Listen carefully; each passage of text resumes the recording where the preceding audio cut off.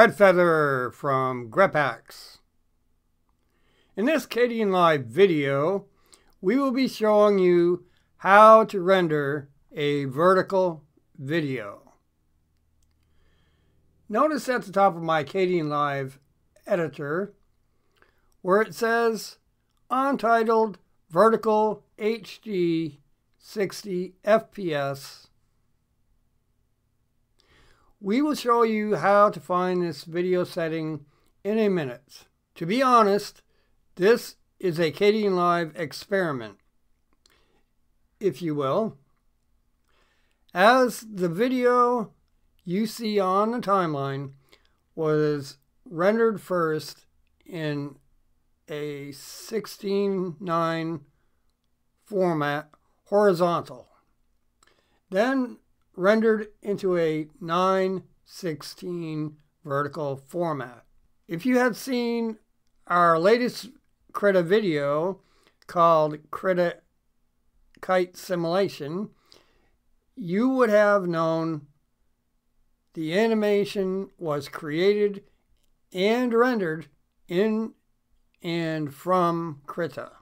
So some may be thinking, why not just take the 16:9 video and place a distort effect? But notice what happens. The distort does its job and distorts the video. So instead of using a Kdenlive distort, I took some time and built a title clip using screenshots to fill the void on the bottom and top. In order to render a vertical video, on the title bar, go to Settings, scroll down to Configure, Kdenlive, and click. Once the Configure Kdenlive window appears, scroll down to Project Defaults and click. When this window appears, most likely your setting is in the full HD 60 FPS 16:9. Well, whatever your setting is that you're rendering in, before changing the settings, take note of the settings so as to return to them later.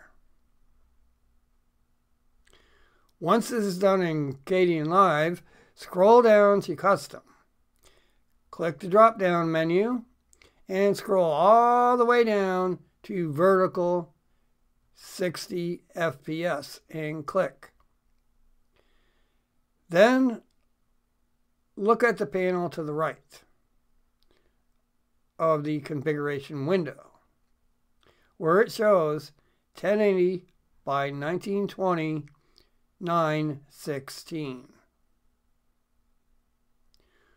Once this is done in Kdenlive, click Apply and then OK. Once the configuration window closes, in order for the settings to set in, restart Kdenlive. There may be a couple of reasons you wish to have a vertical video, whether for shorts on YouTube or, as some think, to save the quality of a phone video. As I mentioned, this is a Kdenlive experiment. The end results will be to see if YouTube will or will not recognize the video as a short. I hope you have enjoyed this Kdenlive tutorial and found it helpful in some fashion, and if so, then why not give this video a like? And while you're at it, why not become a subscriber and ring that bell in order to be notified your way of newly released videos. I mean, ladies and gentlemen, after all, it is free.